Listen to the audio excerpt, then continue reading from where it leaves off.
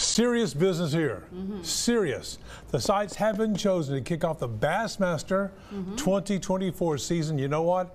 It's right here on a couple of East Texas lakes. There's more. This is the first time the series will not kick off in Florida. Who needs them? Since 2018. Instead, Toledo Bend Reservoir to start the season, so my family calls it Toledo, and a place they call a big bass factory and bass fishing's biggest stage. Then heading over to Lake Fork, no slouch for the second tourney of the year.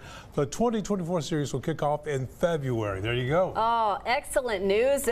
Bragging rights for East Texas. We love to see that. We do have excellent fishing here.